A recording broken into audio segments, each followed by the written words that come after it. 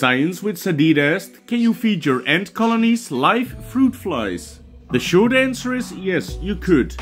The correct answer is no, you shouldn't. Most ants are scavengers, which means that the food of the colonies are most likely dead already.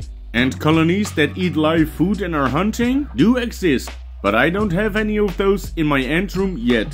So to get back to your question, yes, you could feed your colonies live food, but it will most likely do more harm than good. And will cost your colony a lot of time, effort and energy. So what do you guys do with your ant colonies and their feeding? Are you giving the ants live food? I won't judge, but I'm pretty curious. Let me know in the comments.